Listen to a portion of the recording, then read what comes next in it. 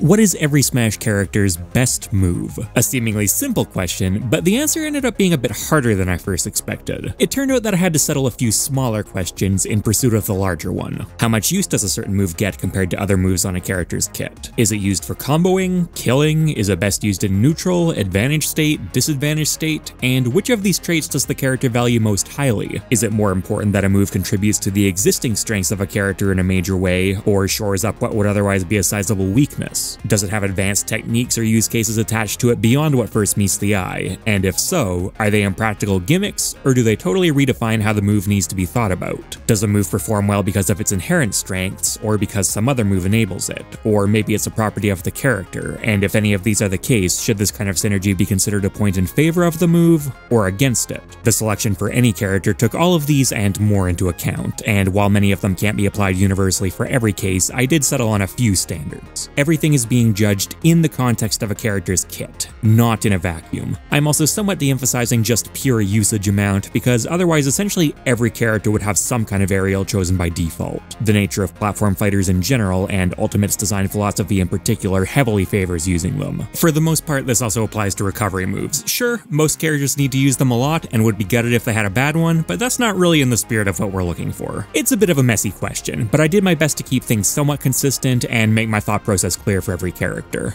Also, heads up, this idea straight up comes from P. Jiggles, who covered every character's worst moves several years ago in a video series on his channel, which I did a reaction and update video for over on my second channel, MockRock Talk. I've gotten a lot of comments since then asking me to cover this idea, which I was hesitant about because I didn't want to tread on his toes, but I checked in, and he's not planning to make a video like this anytime soon, and if he ever does, it'll actually be formatted pretty differently since he sourced his list from various character discords. I'm not going to be doing that. This list is entirely my own, so it looks like I'm in the clear. Oh hey! Look what showed up in my sub box today. Yeah, so while I was deep into editing this, way past the point of no return, another channel called Vars3 uploaded the first part of a video covering the same concept. I've actually talked to Vars before, and I messaged him when I saw this. He runs a great Smash channel that he said takes some inspiration from mine, so I guess it was only a matter of time before we ran into some inconveniently timed parallel thinking. His video is actually very different both in terms of format and content, so if you like this topic, please go check his out too. He makes great stuff that you honestly likely will enjoy if you're a MockRock fan. As for my video, I always do my research ahead of time, but of course that's no guarantee that you're going to agree with every pick, so feel free to make your case in the comments. On the one hand, I obviously don't play every character equally, but on the other hand, I'm also not going to try and convince you that Kirby's down air is worse than his hammer. Hey, Kirby Discord, what are you taking, and how do I get in on it? Let's go.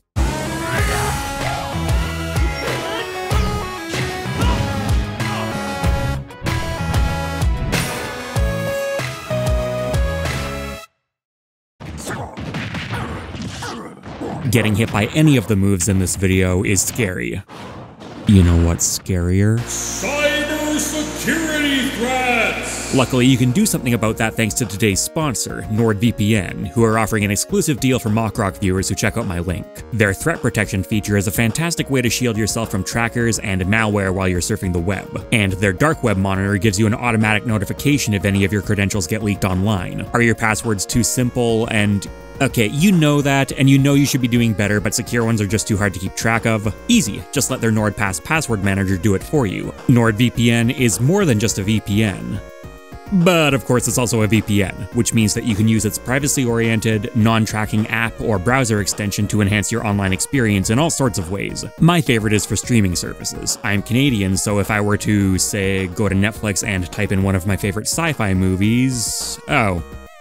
Well, that sucks. Just enable NordVPN and connect to a UK server though, and hey, no more region locking. You can try it for yourself with a risk-free 30-day money-back guarantee, plus a free month, by using my link in the description and pinned comment of this video. A big thanks to NordVPN for supporting the channel. Mario may have a lot of strong fundamental-based tools, but in Ultimate he's still most famous for his cheesy ladder combos, which are enabled almost entirely thanks to up air. With a great hitbox that comes out in a measly 4 frames and has absolutely minuscule landing lag, this move can also be used in a myriad of other ways both on the way up and down as well. It's one of the safest attacks in the entire game to land on shield, so the risk-reward is very much in your favor, and if you get past that shield, it sets up perfectly into a ladder combo or just directly into his monstrous spiking forward air thanks to popping opponents almost straight up. And at earlier percents, you don't even need to bother trying to set up for the landing version. It's so stupidly quick that rising up air still initiates the spiking combo. What a ridiculous move to give to what was formerly a beginner-friendly tutorial-style character. Donkey Kong's back arrow is a strong candidate for this video, an extremely versatile move on a character whose kit can sometimes feel clunky, but I ultimately need to go with his unique forward throw. Ultimate has very few true grapplers, and the reward that DK gets off this cargo throw very much earns him the title. At early percents, he gets simple and highly effective damage tracking. After winning 1 or 2 exchanges, he's already set to start hunting for platform-assisted kill confirms, which have a fairly generous positional component and aren't too difficult to perform technically. And then later on, things get even simpler, as DK simply walks off stage and chucks his opponent into the void. Forward throw has been one of Donkey Kong's defining moves in Smash for a very long time, and it's in great form here. I think the first 2 entries are likely going to be pretty popular, but the choice for Link is the first one that feels a bit more contentious, and I'm going with his down special, the remote bomb. The mountain of ways that Link has to interact with the bomb gives it absurd utility. It does everything from ledge trapping, which can be accomplished in many different ways, to recovery duties through self-detonation, for which there are also multiple techniques that he can utilize, to much fancier stuff. And this fancy stuff is a good chunk of the reason that I'm giving the nod to it. Link is in kind of a funny spot because his statistically best player, T from Japan, usually stuck to a very simple game plan while he was really active, based around staple tools like neutral air, forward air, and boomerang. Fancy bomb stuff is still often seen as kind of a cute gimmick chucked on top of that right now, and it may stay that way forever, but it's also hard to overstate just how much influence a single prominent player can have on the perception of a character's metagame. Fundamentals are always going to come first, and if a player ever comes through that consistently puts Link in the international spotlight, they will absolutely have strong fundamentals, but I also think they'll likely need a firm grasp of the most broken stuff that Link is capable of to let him keep pace with Ultimate's faster and more powerful characters. I also don't think this is unrealistic.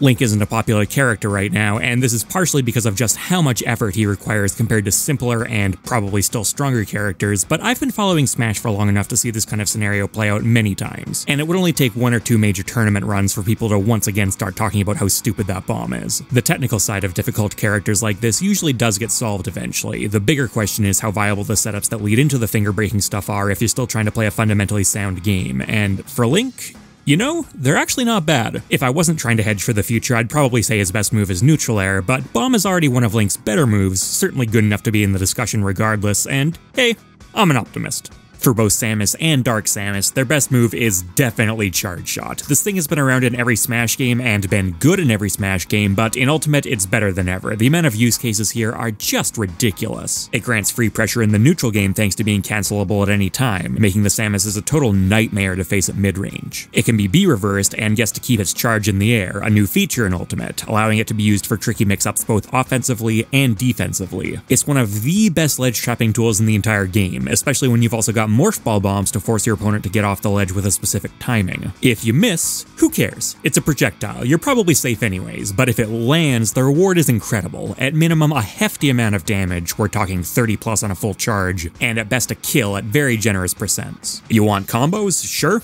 Why not? Combo into an aerial, combo into their long-range tether grab, which itself starts longer combos or leads into multiple kill throws later on, combo into dash attack for a simple but effective confirm. At this point, after this many improvements, I'm willing to call it one of the best moves in Ultimate, period. You can make a solid case for calling basically any of Yoshi's aerials his best move. They're all good, and they get a further boost from his incredible airspeed, but personally, I'm going with back air. While Yoshi has an excellent spacing forward air that a lot of characters would kill for, the very best Yoshi players are often seen approaching with reverse aerial rush back airs instead, thanks to its increased speed, much more persistent hitbox, and potentially higher reward. Yoshi's back air works as a combo starter in the traditional sense earlier on, but it can also create combos at any percent by interrupting its multi-hits. This is some really nice multi-hit work as well. Comboing falling back air into forward smash is kind of silly. These traits all come together to give Yoshi an excellent tool, and one very much worth giving up the traditional killing role that back airs usually fill. Oh.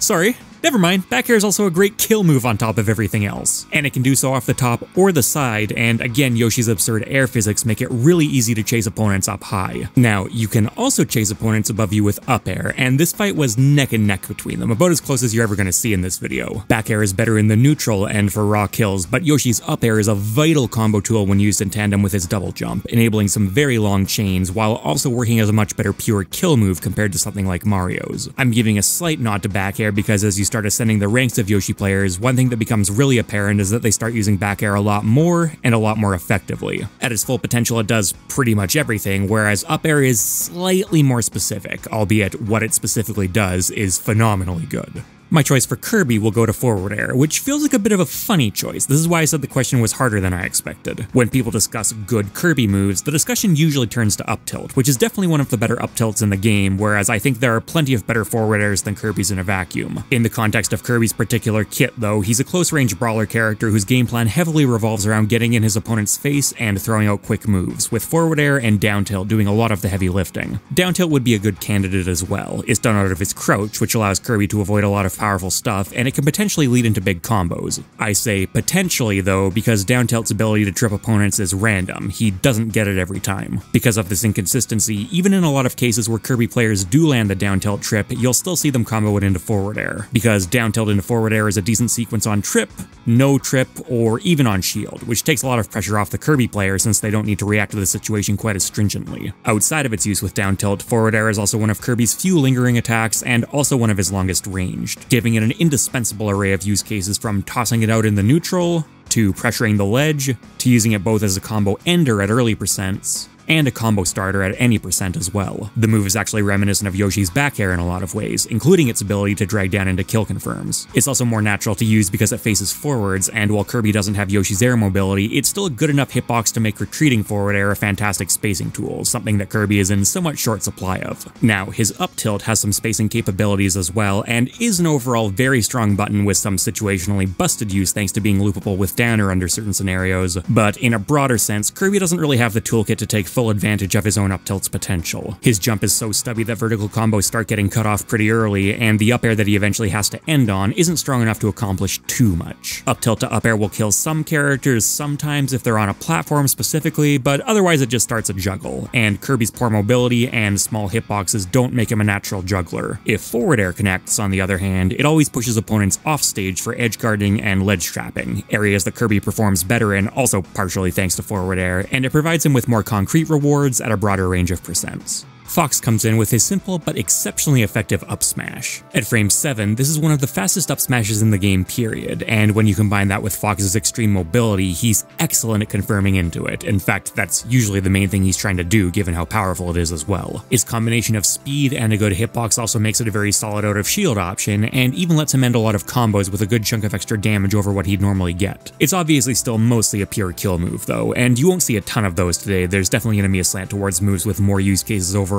but up smash is so incredibly important to Fox's game plan. I did consider an aerial, particularly neutral air, because it's how Fox starts a lot of his confirms into up smash, and is also an overall great move that works at any stage of the game before that as a combo and pressure tool. That being said, neutral air isn't the only thing he uses that can lead into up smash confirms, even if it's probably the most common one he goes for, and its pressure exists in conjunction with other moves like up tilt, jab, and dash attack, a move that I was also considering, so it's a bit difficult to single it out specifically. Back air also becomes one of his most important moves later on in an opponent's stock, and up air is another of his most important moves that creates the infamous Fox Vortex, where he puts you up into the air and simply does not let you land again. I'll choose the attack that Fox regularly can and does base his entire strategy around. It's telling that the best Fox player in the world, Light, is also the best at creating up smash opportunities.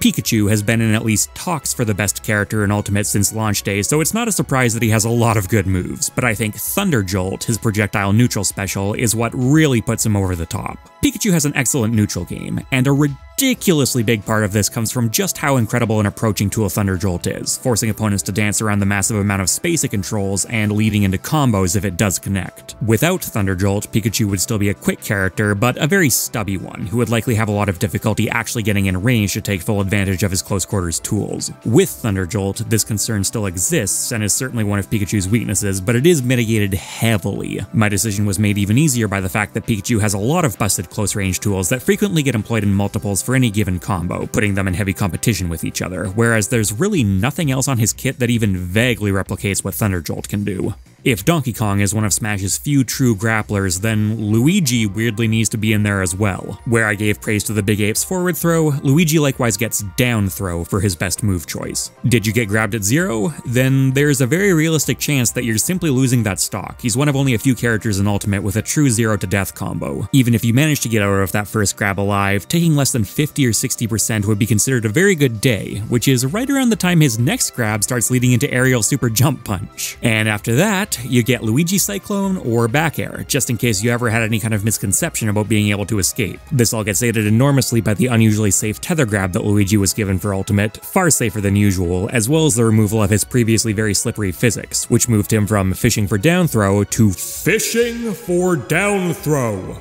Ness has a lot of good buttons. He's notorious for a playstyle that looks like he's fighting ghosts, but only one button works as a mobility option, an anti-projectile tool, and an extremely large and useful hitbox. This hitbox was a new addition for Ultimate, and it turned out to be a total game changer. This isn't just any ordinary hitbox, it comes out in pulses, and those pulses combo into each other, meaning that with proper technique, you can carry your opponent all the way across the stage in a truly inescapable sequence. These are still a bit on the gimmick side of things at the moment, similar to what I brought up for Link's Bomb, but they're not nearly as hand-breaking, have even simpler setups to lead into them, and similarly have the potential to do a ton for Ness in the meta if ever truly mastered. This involves a lot more than just the one infinite, by the way. Advanced PSI magnet stuff is, yeah, a bit more of a rabbit hole than I can fully go down for this video. Even without the gimmick stuff, there are still a ton of great setups which take considerably less effort, and the mobility options it provides alone, from air stalling to B reversals to canceling Ness's unique double jump, are absolutely indispensable. And hey, who knows, once in a blue moon you might even use it for its original purpose and absorb a projectile.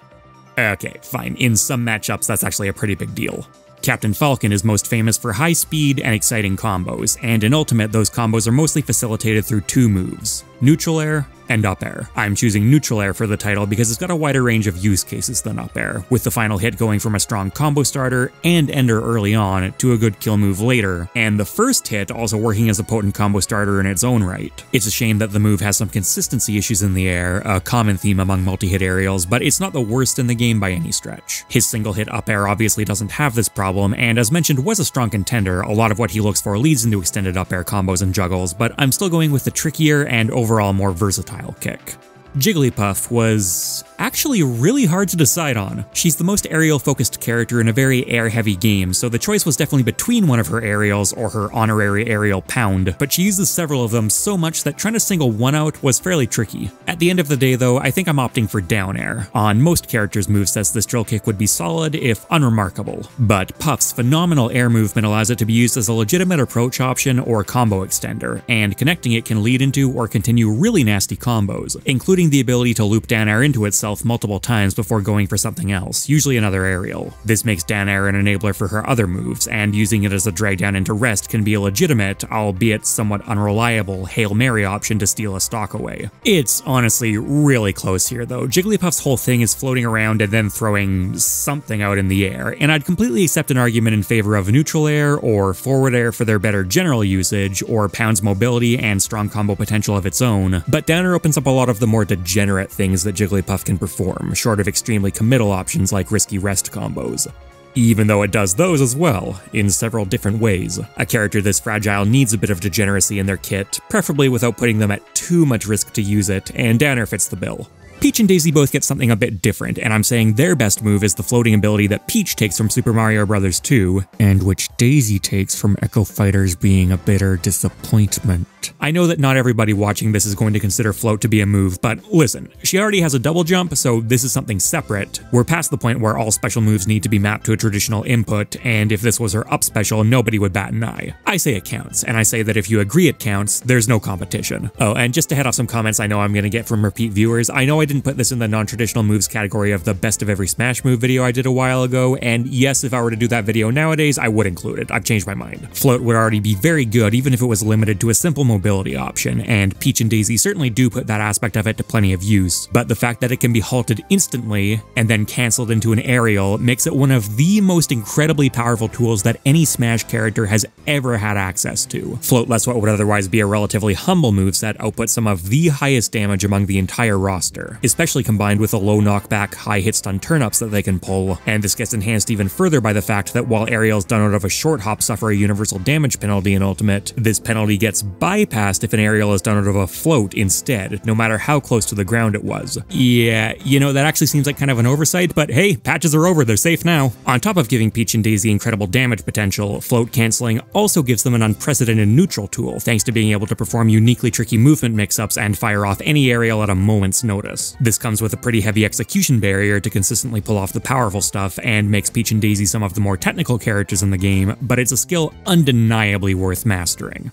Bowser has a lot of really scary moves at his disposal, ranging from a near unpunishable persistent projectile to one of the biggest and nastiest aerials in the game, but I think the one that really puts him over the top is Flying Slam, his side special. With a measly 6 frames of wind-up, this would be a blistering fast command grab by any standard. It's actually as fast as normal grabs are allowed to be in Ultimate, but on a heavyweight, it's unheard of. This gives Bowser a completely unreactable attack that connects whether his opponent is on the ground, they're in the air trying to land or launch an attack of their own, or they're stuck up on a platform, and as a command grab, it doesn't care whether someone is shielding or not. This speed also allows for some true confirms into it, not that going for Flying Slam raw is particularly a problem, and on connection it does an easy 20 plus damage and gives Bowser fantastic positioning. That is, before it starts simply killing opponents, even earlier when he's got a platform to land on. And just as a bonus, he can also dive off stage for a kamikaze stock. These Bowser sides, as they're known, aren't the most reliable things in the world since opponents also get some say in how Bowser carries them through the air. Bowser dies first, and some characters can even survive the attempt, but you do still see them pop up in high-level play from time to time. Most of Bowser's moveset is scary, but it's scary in a relatively predictable way. When you throw Flying Slam into the mix, though, it makes trying to call out Bowser's next move immensely more difficult. That's the power of command grabs, particularly unreactable ones, and for my money, this may well be the best command grab in the game, especially when paired with Bowser's surprising speed and ability to scare opponents into shield.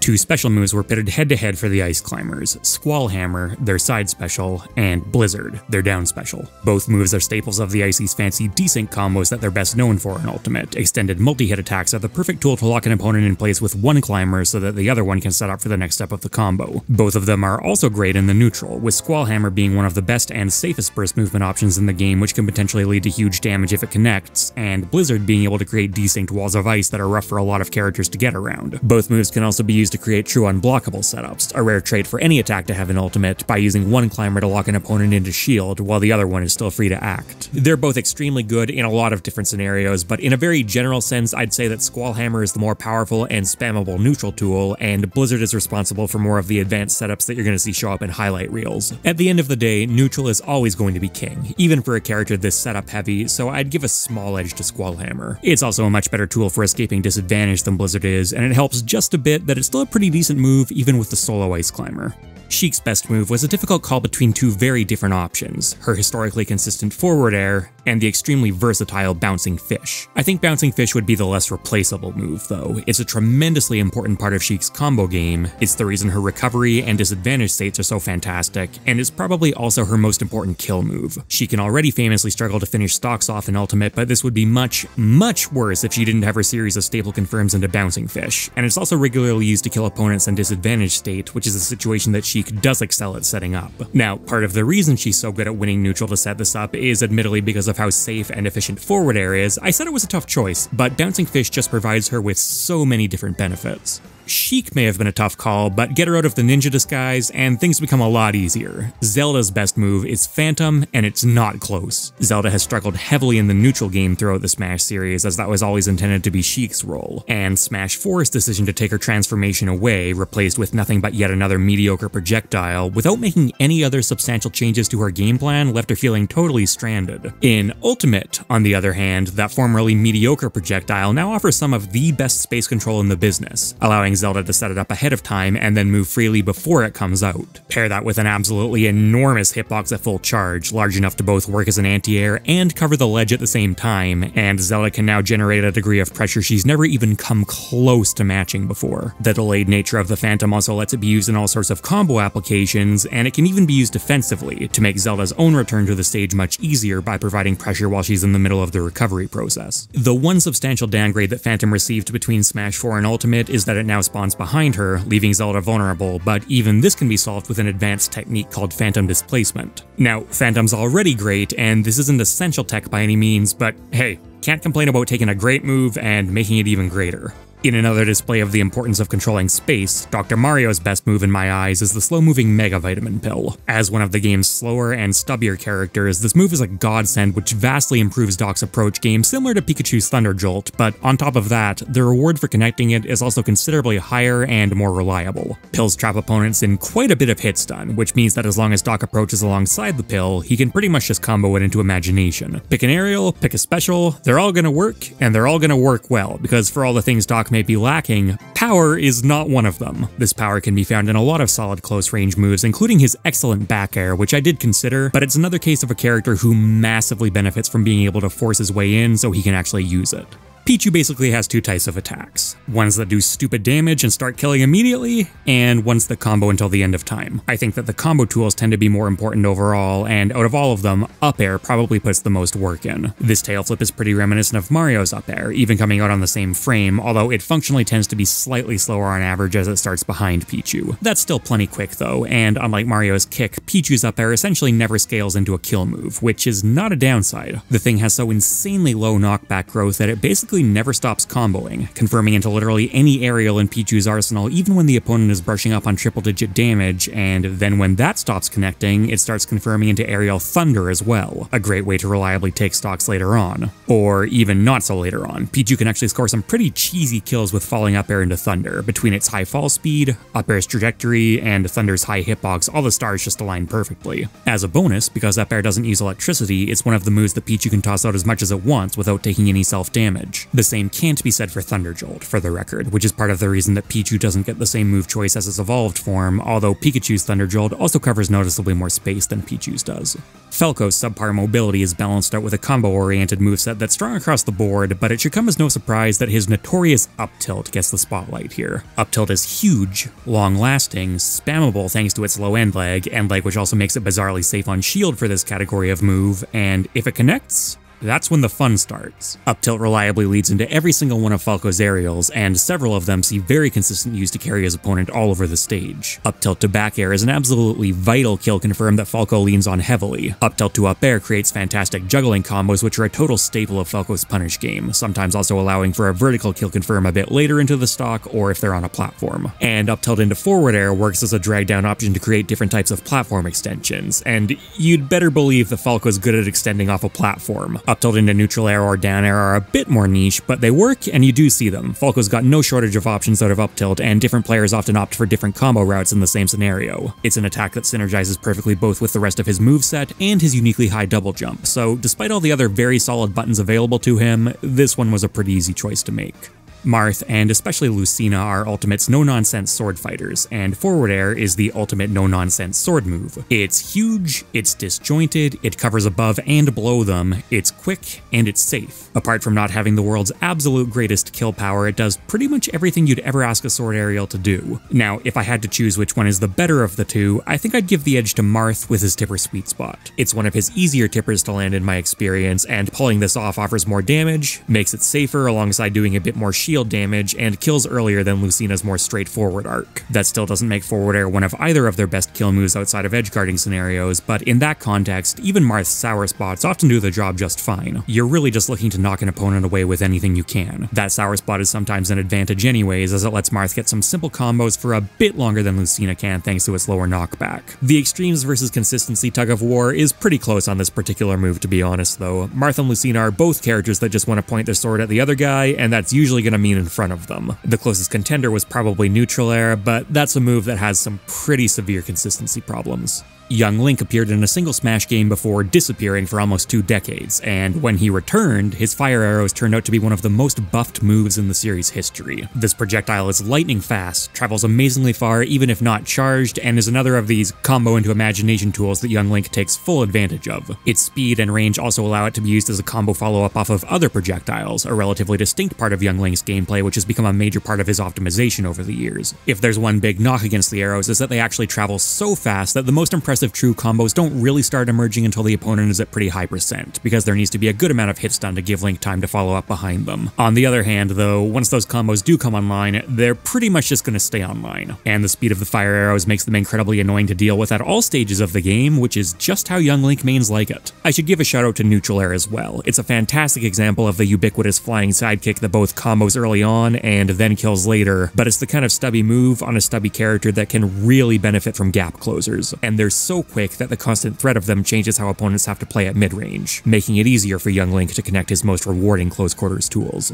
Ganondorf may be the embodiment of the Triforce of Power, but it's actually Neutral Air, one of his moves that's less based around pure power, that he's most associated with in Ultimate. Now, make no mistake, the move is still plenty strong, dealing impressive damage and killing reasonably early, but it's overall a bit on the modest side for a character that routinely looks for kills early in the double digits. The real strengths of Neutral Air come from its utility, being one of Ganondorf's fastest, longest ranged, and longest lasting moves with impressively low end lag, meaning that spamming Neutral Air is often the name of the game for Ganondorf's neutral. And disadvantage state. And advantage state. The combination of range, power, and longevity team up to create an exceptionally potent edge-guarding tool that can cover a lot of options at the same time. It can even straight up beat a lot of recoveries outright, thanks to being way more disjointed than it looks. It's a shame that the two hits can have some reliability issues, but at least even the first hit also comes with a bit of combo potential when done landing, kind of a diet version of its Captain Falcon inspiration. Mewtwo has a lot of powerful long-ranged moves between his tail and his psychic abilities, but his longest ranged move is also what I'd call his best. Shadow Ball is in many ways reminiscent of Samus's charge shot from earlier, but this one travels slower and follows a unique bobbing trajectory, and these traits offer it some distinct advantages. Mewtwo can easily approach from behind even an uncharged Shadow Ball, helped greatly by his fast ground speed and the move's surprisingly low end lag, a buff that it was given in a balance patch. It forces opponents to dance like crazy to avoid it, but still, in all honesty, isn't that hard to connect, and while the hit stun it creates isn't especially impressive, it still leads into a wide array of combos depending on an opponent's percentage, the charge level of the ball, and the position that Mewtwo was in when he threw it. With proper spacing, its bobbing trajectory can also hit opponents hanging on the ledge, which takes a style of move which was already fantastic for ledge trapping to even greater heights. And while we're talking about height, Mewtwo's double jump works similarly to Ness's, and like Ness, he can cancel his momentum with special moves, giving Shadow Ball some additional unique functionality. I'm not personally a huge fan of the move losing some of its most interesting aspects over the years, first the charge hitbox and then its exaggerated mobility options, but this may still be the best iteration it's seen in any Smash game and is definitely one of Ultimate's better projectiles. Another Fire Emblem duo, Roy and Chrom, are some of the more distinct clones in the game, operating on a sweet spot versus consistency principle that separates their playstyles even more than Marth and Lucina, while coming with a few additional changes on top of that. Chrom is the more consistent and range-oriented of the two, which makes the incredible frame data of his up air in particular a major asset. It's so fast, and Chrom's air movement is so abrupt that even connecting a rising up air can take opponents for an extended ride, which, of course, just means that falling up airs become even more insane. In addition to getting some of the highest reward off an up air of any character, Chrom also has one of the easiest times fishing for it. Between his excellent overall mobility and the sword arc coming with a hitbox that lives up to the high bar that its speed sets, Chrom can weave in and out with up air, up and down with it, without too much concern, all in pursuit of that consistently fantastic payoff for connecting just one. All of this, of course, also applies to Roy, minus the hitbox comments, as his up air comes with the customary hilt sweet spot found on most of his moves. This makes Roy's up air a bit better of a kill move than Chrom's, but still not a great one, and means that while his early vertical combos can do additional damage, they're also going to start falling off a lot earlier because of the sweet spot's higher knockback. Now, the tip or sour spot on Roy's sword isn't bad by any stretch. It actually means that he gets to combo for a lot longer than Chrom does, but in practice I'd say they're slightly finicky to line up sometimes and don't quite match up to Chrom's ability to just chuck it out there. In that case, I'd call Roy's best move his unusual jab, a single hit uppercut that starts comboing immediately, and then by about 50% or so, he's already able to start hunting for kill confirms out of it. Staple combos that both characters share, like jab to back air, probably their most important overall kill confirm, or jab to forward smash a bit earlier on, also tend to kill quite a bit earlier with Roy's sweet spot in the mix. That sweet spot starts comboing from literally 0% as well, whereas Chrom's takes a little while to start coming online. The crazy thing is that even with all these points in Roy's favor, Chrom still might have the better jab, because once it does start true comboing, its threat range is substantially better. Roy doesn't exactly struggle to get into an opponent's face place and connect the sweet spot, but not having to do this is still undeniably a major benefit. Chrom may often be relying on an opponent not DIing properly to convert off the tip of his jab, but even against good players, this does happen regularly. Human reaction time is only so fast. That all said, I think the better jab is much more contestable compared to their up airs, and regardless of what side you land on, looking at the entirety of each character's kit, Roy seems much better set up to abuse jab as much as possible, even if the sweet spot does take a bit more work to connect. It was very close this time around though, on both moves for both characters. You're watching what I think is the 5th draft of this segment.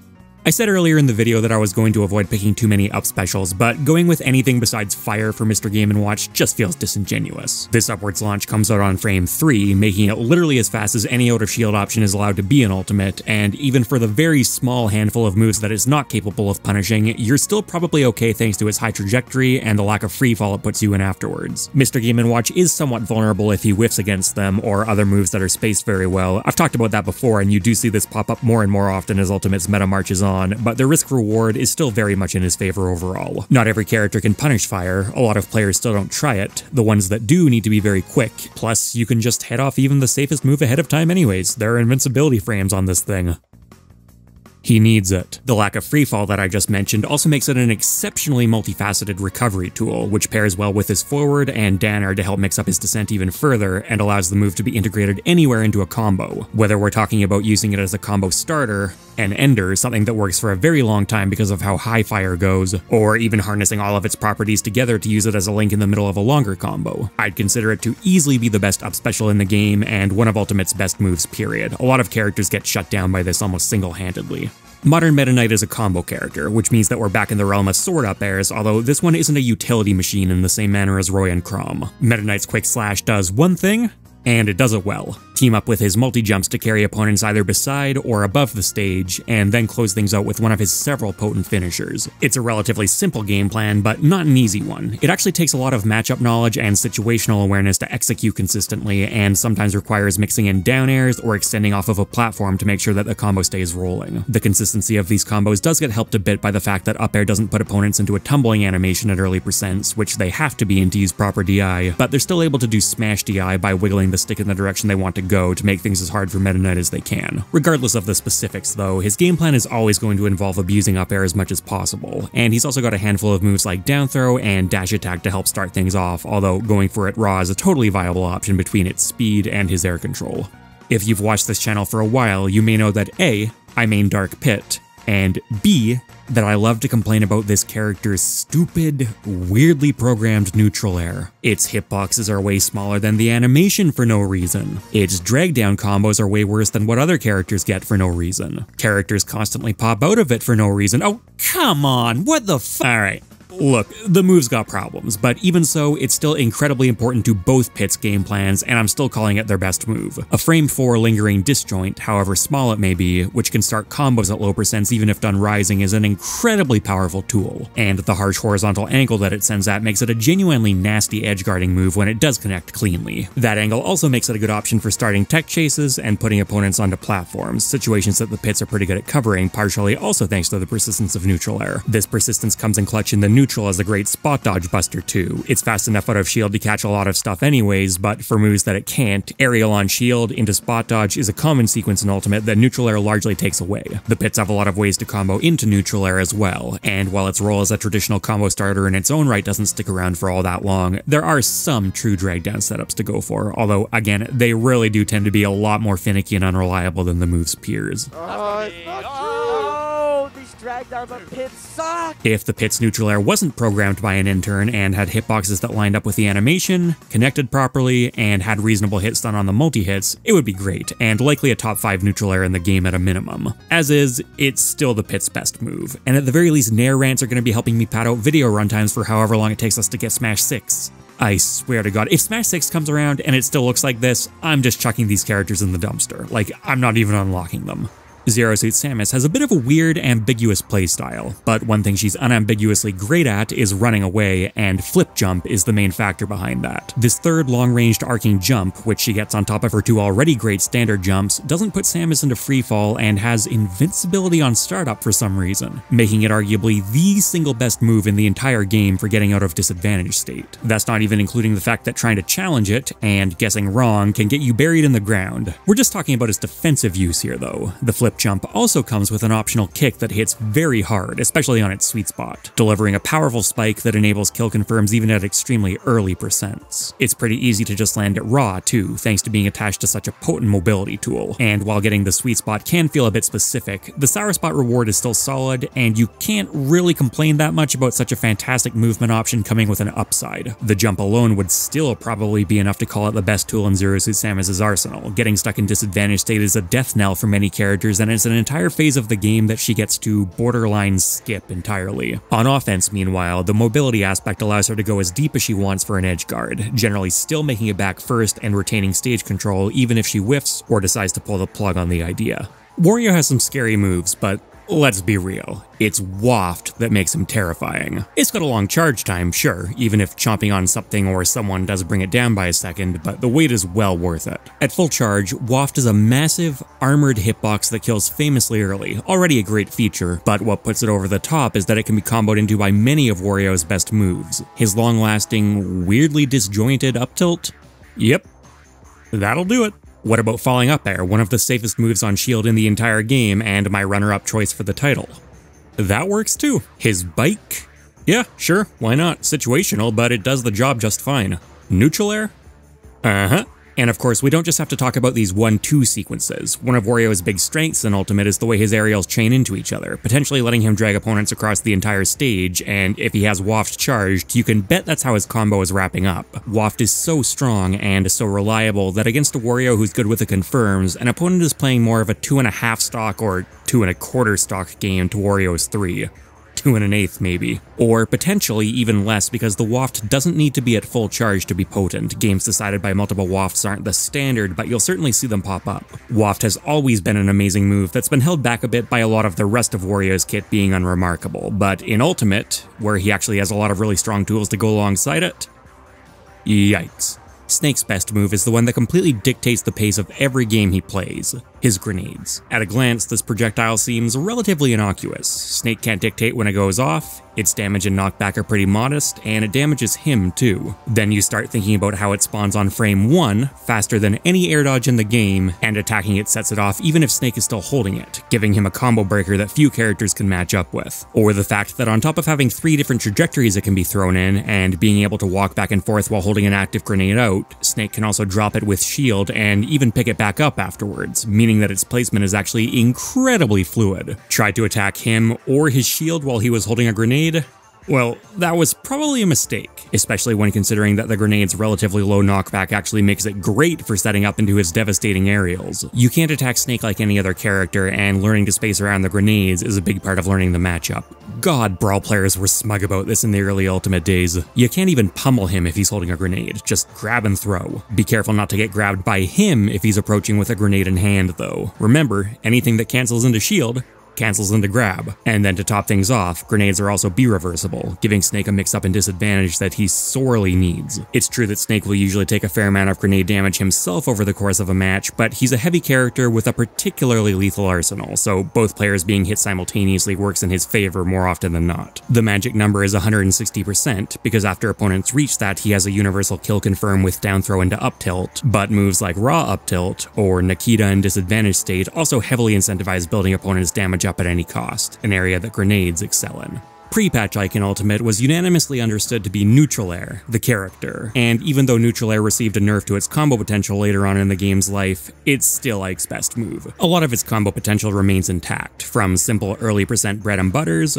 to ladder combos at mid percent, to some kill confirms later on that did survive the nerf. Up air confirms actually start killing earlier now because Neutral Air pops opponents higher up, although this does make the windows a lot tighter than they used to be. Or you can just use the back hit. Its knockback was never touched. Or go for Ether. The same patch that toned down Neutral Air also turned that thing into a beast of a kill move, assuming you're not in position to just go for an Ether side. That's always been a thing, and it's always been funny. Neutral air is obviously great because of the reward it grants Ike, but also because it provides an all-encompassing disjoint with massive range and very little landing lag, a tool that not many characters have access to. Now, as a disclaimer, this is largely a landing aerial only, not entirely, but still dealing with more of a limitation than most neutral airs. Its slow speed makes it close to useless out of shield, and while it has some reward when done rising, it becomes much more limited. It's also a move that can be parried more reliably than a lot of aerials, which has become more and more of a serious concern as the meta has evolved. Are these legitimate weaknesses of the move that Ike players need to account for? Sure.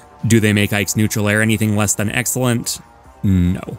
Pokemon Trainer's best move is their down special Pokemon change, which enables the character's fundamental game plan, but that's a lame answer, so let's do the Pokemon individually instead. I'd give Squirtle's Forward Tilt the title, a fast and very safe combo tool that pairs well with his ground speed. Its most important role by far is leading into Grab, because his throws start all of his best low percent combos, and that's the main thing that Squirtle does for the trio. This made me seriously consider one of Squirtle's 2 combo throws, or one of the several moves they lead into for the title as well, but ultimately they're a bit interchangeable, and Squirtle needs some kind of way to pressure shield if he's going to land grabs to begin with, and Forward Tilt is custom built for that purpose. It's only 6 frames negative on shield, and that's a number almost unheard of for grounded moves. It's safer than a lot of very good aerials. Forward Tilt also enables tech chases later on, and fishing for these tends to be one of the main ways that Squirtle tries to close out stocks, although this wasn't a major consideration given that the other Pokemon tend to cover this area much more. Ivysaur does get a stock-taking move for my choice though, her absolutely colossal and absurdly powerful up air. The strength of this move is obvious just by looking at its hitbox. Seriously, what the hell is that? But the downwards momentum that it gives Ivy can also be very useful because it makes ladder combos exceptionally reliable, essentially performing the fast fall for her while she's still in the animation. A lot more leads into up air than simply another up air though, which helps turn Ivy into a very lethal character, not even the area she's necessarily supposed to specialize in. Ivysaur is set up as the zoner of the trio, and I did consider Razor Leaf for the spotlight. It's a great projectile which leads into a lot of powerful combos, but come on. Seriously, look at this thing, there's not even a sour spot on there either. Unlike Charizard's back air, which has a relatively tame sour spot everywhere but at the flaming tip of his tail. Let me tell you though, that flame, that's a hell of a flame, and it's perched on the end of a very long sword-like disjoint. Charizard tends to be the most niche Pokemon of the 3, so this was the toughest choice on the list. Part of what he's used for is raw kill power, and that's a base that back air covers incredibly well. That said, you don't just switch to Charizard because you want an early kill. Sometimes it's for his survivability because he's the heaviest of the 3. Sometimes you need to switch to him to make it back to the stage or to avoid a combo. Sometimes you just get stuck with him on your rotation back to Squirtle. Charizard isn't always fishing for super early kills, and some very good Pokemon Trainer players rarely use them unless they're forced to, in which case it may be more suitable to give the title to his Up Smash, one of the fastest in the game that still serves as a decent kill move. When it comes down to brass tacks though, I think squeezing the most out of Pokemon Trainer means squeezing the most out of every Pokemon, and the players that do make more frequent use of Charizard often do it by abusing back air. Still not the most multifaceted move on this list, but it does what it needs to do. Diddy Kong has been one of the most consistently threatening characters throughout the history of Smash, and a lot of this comes down to the fundamentally oppressive nature of his banana peel. The exact logistics of how it works may have fluctuated over the years, but the core concept of an item that causes opponents to slip, and can therefore combo into his entire moveset, has remained sound every time. Ultimate's iteration has some particularly interesting quirks though. Because the banana no longer clanks with other hitboxes, a property called Transcendent Priority, it deals with a lot of moves in a way that other item projectiles don't. The relatively weak shield game in Ultimate means that access to both Diddy's snappy out of shield toss speed or his jump into Z drop are extremely valuable assets. Its most notable trait, though, is that it now lingers even after the first time hitting an opponent, making even the aerial version of the peel a staple combo extender that leads into some of Diddy's best damage. The double toss enables some interesting extensions on platforms as well, particularly by incorporating the pulling animation. Although, thankfully, the infinite that Diddy used to be able to do, aka the pyramid scheme, was patched out not long after it was discovered. I heard a lot of people downplay its power for a while, like to a weird degree, but yeah, I don't think that needed to stick around. Even so, the banana peel has a level of sheer versatility all its own, which helps make it one of the best item projectiles in the game once again, a move category that's already very stacked. Lucas has an impressive moveset. I say he's got one of the most underrated kits in the game, and one move that goes seriously above and beyond is his Rope Snake Aerial Tether, or Zair. It's a very solid tether that goes much farther than it looks like it should, a great tool for a character with an otherwise exploitable recovery, while also having low enough knockback to make it a phenomenal combo starter. The X factor of this attack, though, is the way that it interacts with his double jump. Zair can be used to perform a double jump cancel to keep Lucas very low to the ground, which allows him to carry opponents fully across across the stage from any position before ending it off with a confirm into something else. Lucas has some of the better edge guarding in the game between special moves like PK Thunder and PK Freeze, or very low hitting normals like forward tilt and down smash to cover the ledge, so the ability to put opponents into that position from anywhere off a low risk option is fantastic.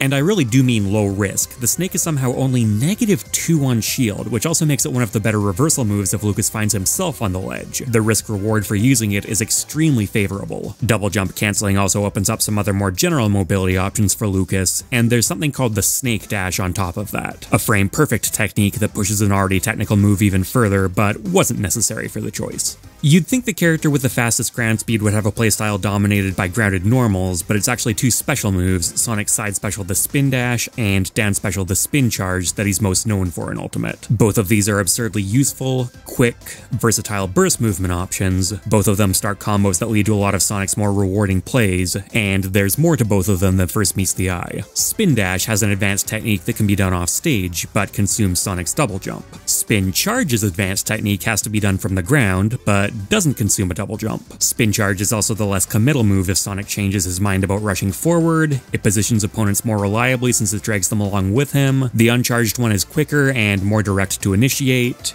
It's got a lot going in its favor. Spin Dash, meanwhile, is more committal, but it's also really good for camping, because it gets invincibility on startup, unlike Spin Charge, and the hop it does makes it harder to pin down. Sonic already camps when the occasion calls for it. He's the character in Ultimate best known for playing to the clock, but I think if we're talking purely about optimization, then Sonic players should actually be doing it even more. So even though Spin Charge maybe tends to be used a bit more often in practice, I guess I'll give it to Spin Dash. Look, just pick the one you want. We all know they're copy-paste jobs anyways.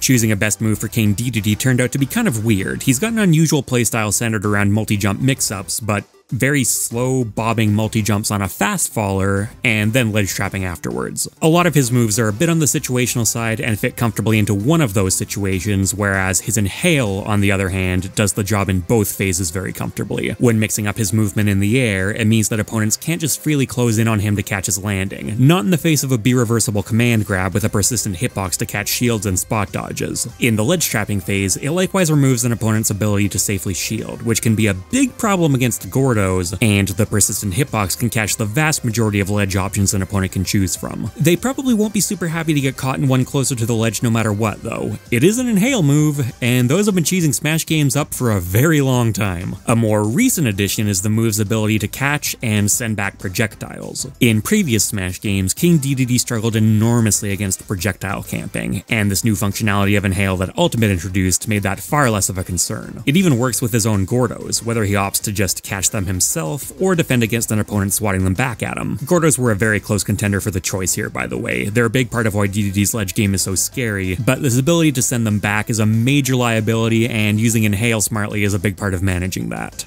If we're being literal, Olimar's best move has to be his neutral special, Pikmin Pluck, because he literally wouldn't function as a character without it, and after that his Pikmin Whistle Down special, which is how he organizes them. You know, those are kind of meh, even if the whistle does have armor on it, so I guess I'll talk about a runner-up. That'd have to be side special, the Pikmin Toss. It shares a lot of duties with his forward smash, with both moves being about bombarding your opponent with Pikmin from a distance, but the much higher range of Pikmin Toss makes it safer to use, even if, unlike his smash attack, it doesn't cause flinch with anything besides a purple Pikmin. The damage from latching Pikmin onto his opponent starts racking up very quickly, and they can be beaten away, by some characters much better than others, but doing this is disruptive by nature and is even worse because hitting the Pikmin induces hit lag, which slows moves down and messes with timings. On top of being a staple pressure tool, Pikmin Toss's range, speed, and aerial usage also make it a very good way to voluntarily sacrifice Pikmin to make room to build a better lineup, something that good Olimar players are very adept at. Lucario's best move in my eyes is undoubtedly Aura Sphere, the heartbeat of his kit. As far as these big chargeable ball projectiles go, it's pretty tame at a glance, but as Lucario starts taking damage and his aura mechanic starts kicking in, the projectile grows and becomes stronger. At high aura, it's extremely powerful and large enough to easily hit the ledge, making it one of the scarier projectiles in the game. That's all well and good, but it's the unique charge hitbox which makes Aura Sphere distinct from similar attacks, a hitbox which also grows and becomes more dangerous with aura. This can be extremely disruptive and has a lot of creative combo routes out of it, many of which end in his opponent's stock evaporating. Aura Sphere would be a great asset on any character, but because Lucario in particular has some of the best air physics in the game, it gets all the stronger, as B-reversing and jump cancelling become fantastic movement tools. This is all after Aura Sphere was nerfed in a patch to bring its hit stun down, which did hurt, there's no sugarcoating that, but it's still not a move that you can underestimate.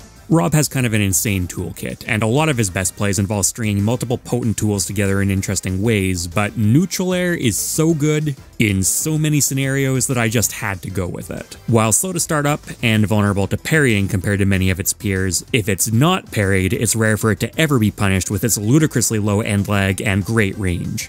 And for that matter, sometimes even if it is parried. The range of the flame combined with the flip that Rob performs gives it fantastic coverage, which makes it useful in everything from neutral to ledge trapping, juggling to getting juggled, and connecting it allows Rob to combo into a lot of simple stuff, notably including his highly damaging and potentially even lethal rotor arm, to much more complicated, extended kill confirms that incorporate Z-drop gyro in various ways. These types of combos may look like one of those fancy, maybe in the future things I've been bringing up throughout the video, but a lot of them actually aren't that hard to do, and you already see them pop up quite frequently in high-level play. This is not theoretical tech. The main issue here is actually with the gyro itself. Rob's going to be holding it less often than most item projectiles because there's setup time involved. I do think that just blatantly fishing for neutral air combos like Rob tends to do is probably going to keep getting less viable over time as people continue to work parrying into their game plan more, which means you could argue in favor of something like his notoriously safe and rewarding down tilt, which I think is Rob's highest quality standalone move, or the gyro, which is fantastic even with that setup requirement. Take a look at any Rob match though, and you're going to see neutral air being used as the answer for a dumb amount of situations, including killing. It also kills. He needs it. Toon Link is the quickest of the 3 links that we now have in Ultimate, which he abuses to great effect with his bomb. He has no trouble creating openings to pull one before throwing it and rushing in behind it, and it's set up to be one of the best straightforward combo projectiles in the game with its low knockback growth and great launch angle. At low percents, it leads into a pretty solid combo game, and this only gets better as an opponent's percentage climbs. Later on, bomb into forward air in particular is something of a signature kill confirm. Bombs can also be planted on the ground or thrown into the air as delayed traps for some added utility, and you can do a bit of fancy stuff with them thanks to how floaty they are, allowing for some regrab sequences and the like. That's all good stuff, but just the fundamental nature of a safe projectile that's rewarding on hit is enough to give the slot to bombs. This really applies to his bow and boomerang as well. As the fastest Link with the slowest, floatiest, most persistent projectiles, he's by far the best of the 3 at putting up that traditional zoner sludge for an opponent to wade through. That said, bombs do it best and are usually the scariest to misstep against.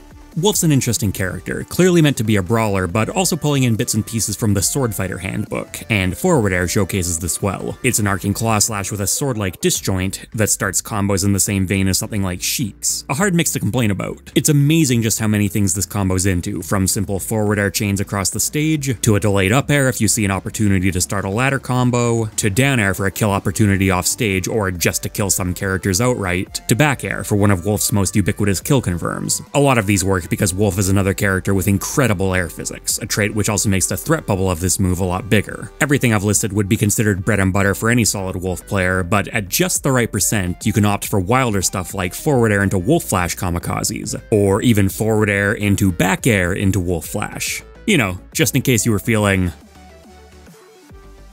flashy. Shut up, man! Shut up! Forward air is an indispensable part of both Wolf's simplest fundamentals and his most degenerate nonsense. Sounds like a good move to me. While we're on forward airs, Villager has an unusual projectile on his which does a great job keeping opponents away. It's got a bit of combo use to boost it in the rankings, and its close range sweet spot will also kill eventually, but really, its primary goal is mid-range harassment, and it's good at its job. Villager's got a bit of an approach game if he wants it, but he's a zoner when all's said and done. What better way to show that off than by letting him shoot you even while he's in the air? Well, actually, maybe by letting him shoot you while he's in the air and his back is facing you. This slingshot concept gets shared with his back air, and they each have their own nuances. Back air does a bit more damage than forward air can manage, which adds up over a match, and kills more effectively with its close range sweet spot, but is also slightly slower to come out and less safe on shield, although with projectile aerials, that's a bit less of a concern than usual. They still do essentially the same thing, so you can make an argument for choosing a more distinct move, as if they lost access to one, they could just kinda keep on trucking with the other. I downplayed the Lloyd Rocket earlier, earlier. It's actually kind of an insane approach tool that a lot of characters would kill for, and that Villager does make good use of, but a lot of what he's doing with it is supporting his slingshot. That mid-range strategy is just so fundamental to his playstyle. You can honestly think of both slingshot moves as a package deal. I'm just choosing what I think is the slightly better one to fit the format of the video, and forward air's speed and extra bit of utility in combos gives it the edge, even if back air might be slightly higher quality standalone. Both of them are pretty much equally annoying, and at the end of the day, that's their ultimate purpose. While we're on annoying things, Mega Man once again excels in the mid-range game, this time thanks to a non-stop barrage from his Mega Buster, a move that he splits between jab, forward tilt, and neutral air. Neutral air is the best of the three. It's inherently got better coverage, with less commitment, and has a separate launcher hitbox closer to Mega Man that the grounded moves lack. This is another projectile that primarily excels at harassment without too much additional utility to worry about on top of that. The lemons never let an opponent feel like they've got room to breathe, and a lot of his other moves are great at punishing attempts to try and get around them. A close honorable mention to Metal Blade here. It has way more utility, and I certainly did consider it, but the Mega Buster is just way too integral to Mega Man's game plan. Wii Fit Trainer's header is a move with a simple concept. Throw a ball at your opponent. Throwing stuff at your opponent is usually a good idea in Smash, and this does it well, but take a closer look, and it starts getting deeper than that. It grants her quite a bit of air stall, which works for offstage situations like edge guarding, recovering, or chucking balls at your opponent from the ledge, but on top of that, it also enables combos if you hit your opponent with it at close range, which there are setups into. Or if you hit the close range sweet spot, the header itself can also spike. And that's just if you opt for the full move. Wii Fit Trainer can also cancel the launch early, which leaves the ball free to be manipulated in all sorts of interesting ways by her unorthodox yoga pose attacks. This isn't nearly as big a staple for Wii Fit Trainer as it is for some other characters with manipulable projectiles, but there's still plenty of opportunity for tricky plays. Add all these up, and whether we're talking the most out there setups or straightforward plays that Wii Fit Trainer wants to make, header consistently appears as a centerpiece. I know a lot of people will argue in favor of deep breathing, which was upgraded in Ultimate to give her what is, yes, some undeniably strong damage and kill power while the buff is active. That, while its active part, is the catch though. Wii Fit Trainer is ultimately only going to have the buff for a small portion of the match, and she's not well equipped to force a lot of interactions while she does. She's not that quick even with the speed boost that it provides, and her hitboxes aren't that big. In practice, its biggest role is less the dramatic combo stuff and more turning Wii Fit Trainer from a character who can really struggle to kill into a character with pretty reasonable kill power. That's certainly good, and it's obviously a good move, but it doesn't magically solve all of her problems, and I'd still say that header is more impactful on average. For Rosalina, I'd probably have to give the title to Neutral Special, Luma Shot, and Luma Recall, but as with Olimar or Pokemon Trainer, I'm going to try and avoid this kind of basic functionality move. Instead, let's go with her Neutral Air. Rosalina's Neutral Air is about as straightforward as it comes. It's an all-encompassing circle with her disjointed wand, and its knockback is low enough to create combos at a wide range of percents. Those traits are already very good, but of course, we also need to add Luma into the mix, which comes with a different Neutral Air of its own. This adds a lot more damage to the attack, and Luma's Gentle Hit can reliably chain into Rosalina's to make the most of it. Then we start getting into the more complicated stuff, like the fact that Rosalina can initiate a dash attack and then cancel hers with a jump, but Luma will continue its own dash attack. There's a lot of cool stuff you can do with this. It's called an attack cancel, and Rosalina makes the best use of it of anyone in the game, but Neutral Air is a fantastic one for all-purpose coverage. Just look at how much space this takes up and how many options it can pin down both during the attack and in the scenario it sets up. And Neutral Air is also one of the best tools for something called a lunar landing, another way to desync the two characters by initiating a Neutral Air just before Rosalina touches the ground. Her attack won't come out, but Luma's will, and you can even desync them while she's stuck in freefall to get some protection on the way down. Again, desyncs can be and are done with other aerials as well, but Neutral Air's combination of coverage and follow-up potential makes it a go-to. Rosalina's a walling character, and it's a wall that Luma helps build, and both of their Neutral Airs put in a lot of work in different ways. Little Mac has some pretty notorious moves in Smash, including his incredibly dangerous forward smash, which comes equipped with traits like armor and shield breaking potential, and of course his infamous KO punch, one of the most polarizing moves in Smash history. Those are great moves, and probably the first ones that pop into people's heads when they think of him, but I think his best move is something a bit more subdued. The Jolt Haymaker. As great as Little Mac's forward smash may be, in my opinion it's the best one in the game if looked at in a vacuum, in practice Mac still tends to lean on his tilts much more often, and Jolt Haymaker is a big part of what he's trying to earn from this for a long time. Its great vertical coverage is what enables this, and that makes it a fast, powerful burst movement tool with anti-air properties on top, a potent combination. It beats basically any movement option other than running directly away from it, and it also beats a lot more attacks than it looks like it should due to a very generous disjoint on the hitbox. Oh, and invincibility on the first few frames, that doesn't hurt either. It can easily cover an entire platform as well, a position Little Mac is good at putting opponents in, and one that they'll often voluntarily retreat to themselves in the matchup.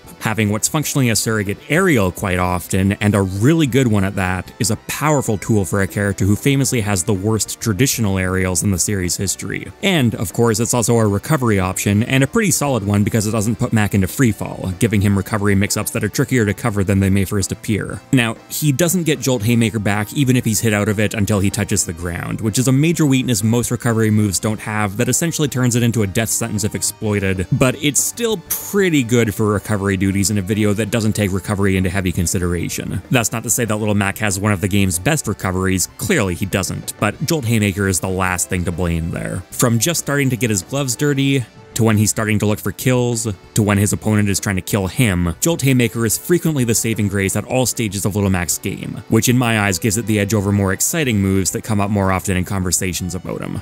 Greninja was an interesting one because his mobility is probably his greatest asset. He has some very good moves with high reward, but they tend to be fairly specific, requiring him to abuse his movement to get into just the right spot first. Greninja's dash attack is one of his more forgiving moves though, while still providing great reward and allowing him to take advantage of his movement. It's one of the fastest and safest dash attacks in the game, and a phenomenal whiff punisher as a result. At early percent, it starts a lot of his most important combos, most notably leading into up air, which can result in a very long chain and potentially even death. It's a very good move in its own right that likewise pairs well with Greninja's great movement, in this case his jump height. Later on, dash attack's true combo potential admittedly does start fading, but even without a guaranteed kill, it still works well to create 50-50s and various other setups that he can take advantage of. Neutral air true combos for much longer and was a good contender in its own right, but it requires very tight spacing and isn't effective at all as a rising tool, contributing to Greninja's weak options if he's pinned down and forced to shield. It's a great pressure tool if his opponent is the one shielding, but dash attack's long burst range and quick frame data can make it surprisingly slippery in this role as well. Smash Ultimate is full of this kind of flying sidekick neutral air, and they're basically all very good. I'm actually surprised it's taken this long to elect one properly. The drought ends here though. Mii Brawler's neutral air is absurd, even among its peers. Its frame data is amazing, coming out in a measly 3 frames, and its sweet spot is only -2 on shield, so literally nothing in the entire game can punish it if it's spaced properly. Its sour spot isn't far behind at only -3 either. That sour spot is the real moneymaker here. It's got so little knockback that Mii Brawler can combo out of it for an exceptionally long time, into everything from his burst option special moves to his potent smash attacks. Pair that with a blistering fast fall speed that makes him more than primed to mix up aerials with unreactable timing, and you've got a golden example of this ubiquitous move. Anytime Brawler is in your face, he feels incredibly oppressive. Not to write off the sweet spot, mind you. It's even got some kill power to go with that exceptional safety. I looked at a variety of his other great up-close attacks, which there are a fair amount of, as well as the feint jump, his Zero Suit Samus knockoff, but Mii Brawler came to Brawl, and neutral air does the job like nothing else. Mii Sword Fighter was a tricky one, because out of all the Miis, I think he's the one where moves power levels vary the most depending on what other moves he's running. It's also a bit of a weird case because despite literally having Sword Fighter in the name, this character frequently plays more like a zoner than anything else. And yet trying to choose a zoning tool is hard. Gale Strike is one of his more common specials that you see pop up, a slow-moving combo projectile, but it's also not very safe, kind of hard to land sometimes, and is competing with the Shuriken of Light for the neutral special slot. And the more time goes on, the more I think that opting for the Shuriken is a totally valid option and potentially even the better one. And yet if you choose to go with that, then suddenly Chakram, a move I was also considering, starts to become a bit redundant. Even if its soft throw combo ability still lets it do something totally unique. Then when it comes to actual sword moves, you've got Down Tilt, which has genuinely excellent frame data and some reward, but that reward just starts falling off way too quickly. It's safe, but it spends the majority of the game doing a few percent and putting opponents into a mediocre disadvantage state that Sword Fighter isn't the best at capitalizing on, not quite cutting it. Then there's his odd Link-inspired forward air, which has some pretty good drag down stuff, but this isn't that safe to go for, and in more general terms, the move's not too exciting. A bit slow and stubby without incredible reward. I think I've got to go with up air here. In a vacuum, this is an excellent aerial. It kills fairly early with its sweet spot, then has a lingering sour spot that enables combos. On Mii Sword Fighter's kit specifically, it's not put to its best use unless he's specifically chosen Gale Strike, where it then becomes a staple confirm, because otherwise Sword Fighter's limited mobility can make it rough to get the narrow hitbox underneath an opponent. It's still something he does though. Rough doesn't mean impossible, so it's at least reasonable as a standalone move outside of moveset synergy. Oh, and for anyone who wants to bring the down throw up air kill confirm into play, Yeah, sorry, that's not really a thing. It'll catch people off guard who don't know the matchup, which, to be fair, is a good chunk of them, but simply DIing away kills it completely, and Sword Fighter doesn't have a powerful forward throw that would punish DIing away and force 50-50s in the same way that, say, the pits can near the ledge. Provided you know this and can react to the entire sequence of being grabbed and thrown, you'll be fine. That's not to say it's never gonna work, though. Not only is it a rare matchup, but the down throw animation is also pretty quick, reactable in a lab consistently, but not always under the cognitive load of a stressful tournament set. Second choice here is actually one of me Sword Fighter's up specials, the Skyward Slash Dash, a move that I was seriously considering to the point where it showed up in one draft of the script. Between its fast startup, great travel distance, freely selectable angle, and coverage in front from the sword, I think I'd actually call it one of the best pure recovery moves in the game. It's a solid burst option on top of that, and you see this pop up pretty frequently, and its multi-hit nature can also be abused to score some janky kills. That said, recovery isn't my biggest concern, and while this is probably the least contested of any of his special move slots, you still do occasionally see a Sword Fighter player pull out something else and do work with it, even if the Skyward Slash Dash is relatively ubiquitous at this point. He's always going to have up air, and it's always going to have weight behind it, so it's the choice, but I've got to say, this one was closer than I expected. Forward air encapsulates what Mii Gunner is all about. Shooting stuff and running away. The shooting stuff comes from its exceptional range, which, believe it or not, is actually a nerf from its previous appearance, but still plenty enough to provide pressure at a distance. The running away part comes from the recoil it creates, which can be used to provide mobility options that are pretty much unique among this category of move. Gunner has some very good projectile specials as well, like you'd expect from a pure zoner, but it's a bit hard to single just one of them out. There are multiple very valid choices in each move slot, and some of them work very well alongside forward air. It's a signature move for the character no matter what moveset she's rocking, a mid-range harassment tool like we've already looked at, with additional utility.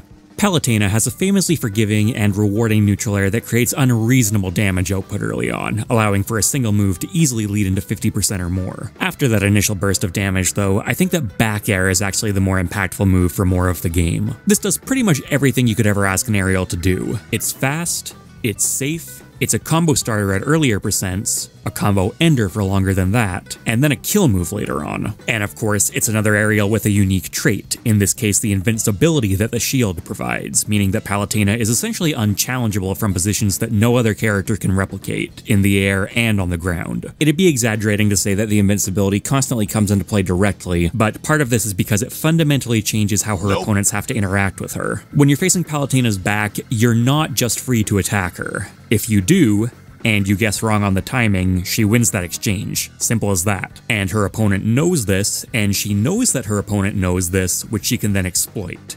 Yeah, that's pretty good. And it's just one more good thing getting stacked on top of the move's already great properties for winning exchanges in neutral. It's frame data. It's disjoint. Neutral air was obviously still a heavy contender despite everything that back air brings to the table, and not just because of its early loops, although those don't hurt. There's no stage of the game where it becomes a bad or even average move. There aren't many frame 5 persistent disjoints you'd be able to say that about, and it's even got drag down setups alongside that, and a universal kill confirm into up tilt. Back air is a workhorse juggernaut and one of the best walling aerials in Ultimate though, especially when paired with Palutena's high air acceleration, allowing her to weave in and out and threaten a huge amount of space with little commitment.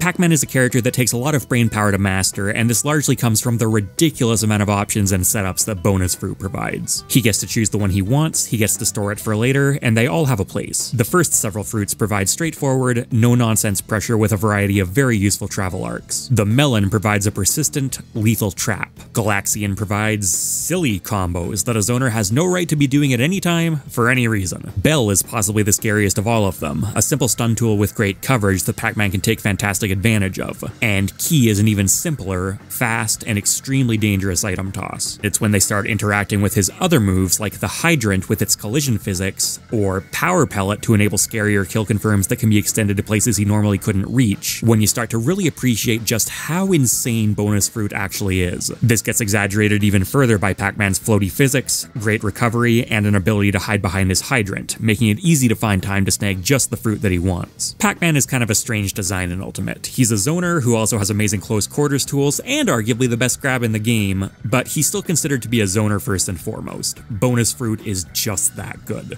Robin's another character with some great melee tools when the 11 sword is up and running, but is again a zoner at heart, and Arc Fire is a hell of a zoning tool. Its persistent, large hitbox makes it one of Ultimate's better ledge trapping options, and that persistence also pressures opponents into shield, and makes it one of Robin's better combo starters. The high starting point of the move is a good part of what makes it so strong, as it creates a diagonal angle which covers a lot of airspace. This also allows Robin to chain one Arc Fire into another high into the air, before finishing things off with that aforementioned Levin Sword. Levin Sword attacks are undoubtedly a big part of what Robin's looking to land, but with such poor movement, using projectiles either to facilitate approaches or force more predictable approaches from an opponent can make this go a lot smoother. As a result, the other competitor for the title was unsurprisingly Robin's Thunder Tome, but I think Arc Fire does the job a bit better. Both tomes have a resource management component, like the majority of Robin's moves, which is undeniably a negative balancing factor overall, but it does at the very least create a book that can be thrown at people. The Fire Tome has a reasonably generous limit on it, and it's only shared with Robin's Fiery Jab, a solid move in its own right, but hardly a staple of the character.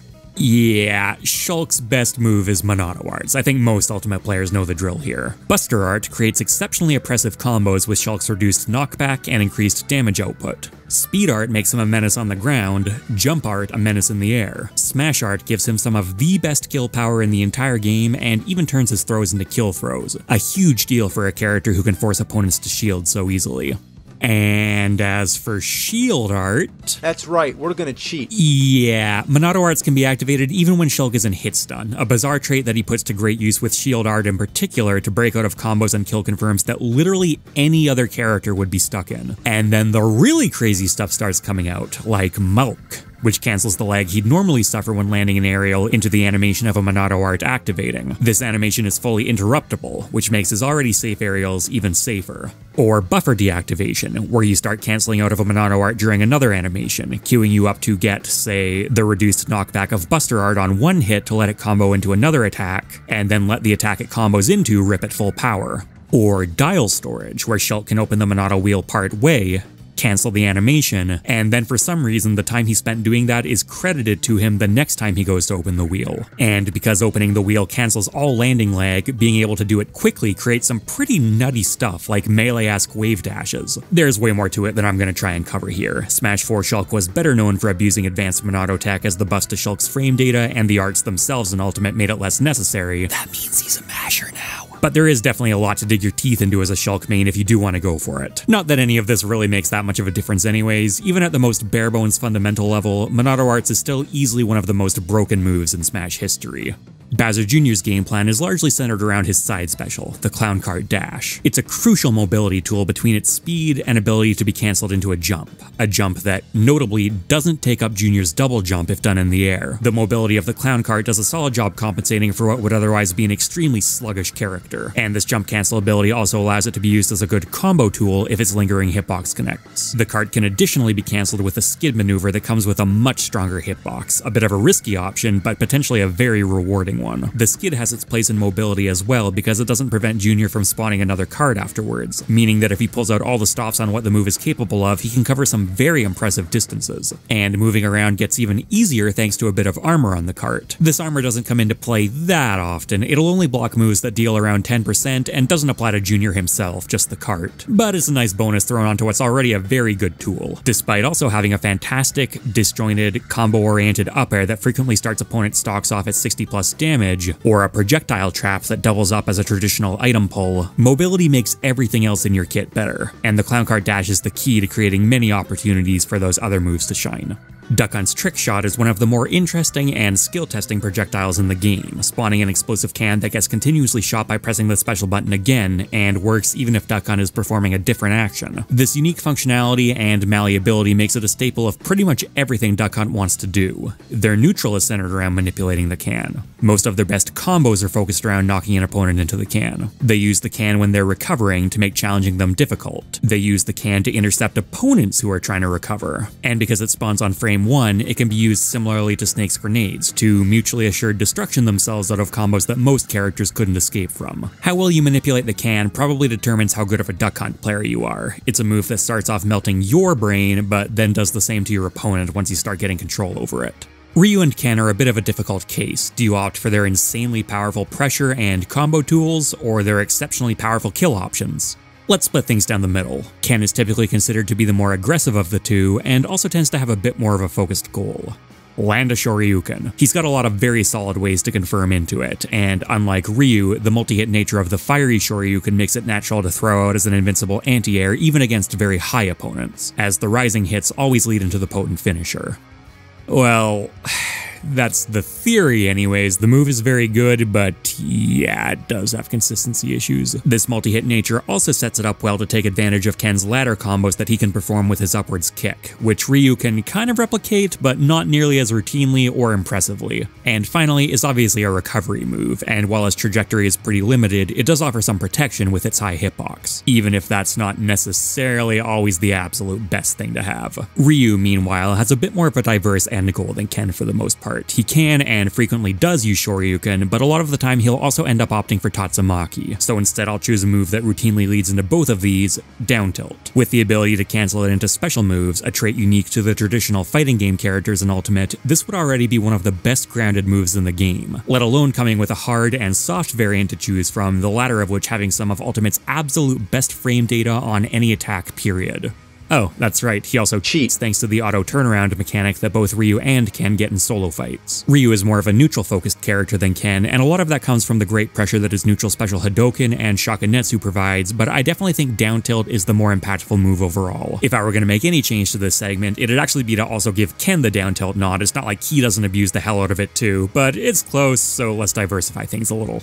Cloud has an impressive set of aerials overall. As with many sword fighters in Ultimate, it's a keystone of the archetype, but even among this crowd, his back air is close to being in a league of its own. It's huge. It basically just doesn't have landing leg, which makes it -3 on shield and gives it nasty combo potential at earlier percents. And then it also starts killing quite early despite how good a combo tool it starts out as. Not much more needs to be said here. There's very little downside to spamming back air as much as humanly possible, and Spargo, the best Cloud player in the world, is famous for how much and how effectively he abuses it. Even among sword fighters with their suite of great aerials, Corrin is especially guilty of throwing them out constantly, and up air is extra noteworthy for this purpose. Corrin's moveset is largely built around popping opponents upwards, and this means that whether we're talking about true combos or stray hits, up air frequently comes into play both as a combo enabler and as a juggling tool. With its mix of great speed, outrageous coverage, and shockingly high power that defies both the lackadaisical animation of the move and all of the other great attributes it already brought to the table, it's suited for these purposes in a way that few attacks would be. Its amazing hitbox also notably makes it particularly good at being used on the way down. Don't get me wrong, most sword arcs are used in this way, but a lot of the time they can feel a bit more awkward and specific to land than they intuitively should, whereas this up air feels extremely generous, and has great reward for a long time. This includes comboing into one of the strongest and safest back airs in the game, a move I was also considering, but up air plays to Corrin's strengths a little bit better and has more use cases overall. Neutral air and forward air are part of what provide that strength, both being great launchers with massive hitboxes and are certainly high quality moves, but I think up air is a little higher quality. And again, the main thing that you're looking to set up into with those is up air and then ideally more up airs. Bayonetta is a very combo-centric character, and there are two moves most responsible for this. Witch Twist, her up special, and Afterburner Kick, her side special. Realistically, she absolutely needs both, so there's not too much point settling on just one, but since I have to, I'll say Afterburner Kick. It's the biggest single boost of mobility that she gets, which also means it's a bit more useful as a standalone combo extender alongside other moves, especially because it's less susceptible to SDI, and breaking your analog stick is an infamously crucial aspect of fighting her. On the other hand, Witch Twist is a 6-frame out of shield option that she can use multiple times in the air, so really we're splitting hairs here. I originally planned to give the title to Witch Twist solely because Afterburner Kick becomes heel slide if done on the ground, and out of the three, this is by far the weakest of them, so it comes down to whether you count Afterburner Kick and heel slide as two separate moves, which, yeah, I'm willing to. Inkling can be a very slippery character to try and get your hands on, and some of this comes from her uniquely evasive movement, but it also comes from how amazingly safe back air is. With a great disjoint and minuscule landing leg that makes it -2 on shield, it joins the elusive "nothing in the game can punish me" club, and connecting it leads into combos for an impressively long time because of how low the knockback on the sour spot in particular is. Now, this knockback is definitely a weakness as well. Inkling can have a hard time taking stocks, and having a combo-oriented back air is a big part of that. The vast majority of them are kill moves. Having a heck of a time killing this Barking Frog. It does at least start tech chases for a long time. No substitute for direct killing, but it's something, and it's also a solid edge guarding move, which Inkling can do very comfortably.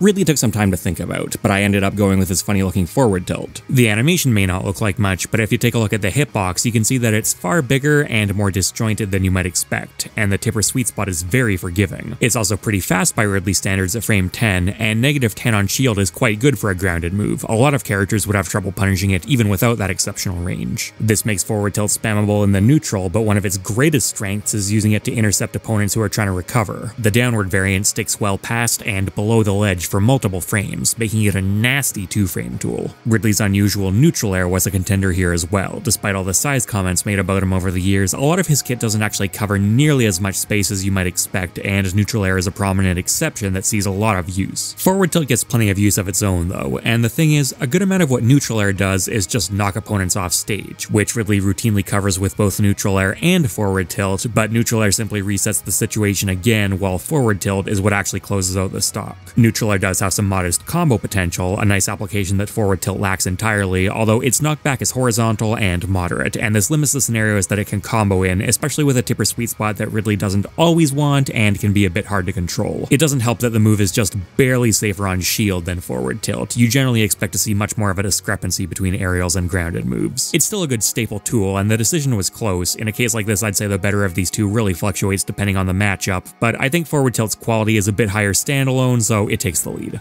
Simon and Richter's cross may not be the first boomerang style move that we've seen in Smash, but it's got some of the most interesting applications. What really sets the cross apart is that it perfectly maintains its trajectory pretty much at all times. It doesn't track where the Belmonts are at all on its return journey, it just continues in a straight line, which makes the returning cross a highly consistent threat that opponents constantly have to be wary of, and one that Belmont mains are constantly prepared to capitalize on, with some of the most elaborate and interesting setups that any zoner character has access to. Even if the cross hits their opponent, reverse cross remains in the picture because it just keeps on chugging along, and in fact once the reverse motion starts it gets even more resilient and starts eating through moves that would have blocked it on its way out. That's not to downplay the cross's use as a typical projectile, which it also does well, but the sheer space coverage is what gives it the edge, and it's extra useful on characters like the Belmonts who struggle to approach but thrive once they've cornered their opponents, both of which are scenarios that the cross helps cover. The Belmonts have attacks that cover a lot of scenarios better, their long whip strikes for the space at their sides, holy water to keep opponents stuck on the ledge, but cross can touch all those bases and then some, and using it in tandem with the more specific tools is a key part of generating their fantastic pressure. Or avoiding pressure. You regularly see the Belmonts using the reverse cross to help themselves out of sticky situations as well. King K. Rool actually has a boomerang of his own, one that comes with a hefty dose of armor and some interesting tech behind it, although I'm gonna go with another armored move, neutral air. As a super heavyweight fast faller, King K. Rool should get absolutely torn to shreds in disadvantaged state. And while I'm not saying he's the best character at landing on the roster, neutral air is an invaluable move for evening this out. The armor of course has its weaknesses. It's only active on his belly, and if it takes too much abuse, it'll break and leave him wide open, traits that are shared among the majority of his many armor moves, but in practice, neither of these tend to be major issues. Outside of the disadvantage help, neutral air's armor also makes it a strong edge guarding move that can beat out a lot of recovery attempts, and if connected on the ground, it's a surprisingly good combo tool. This comes from a patch that significantly reduced its landing lag, giving him more time to act and also making it far safer on shield, now being only -4 with the sweet spot.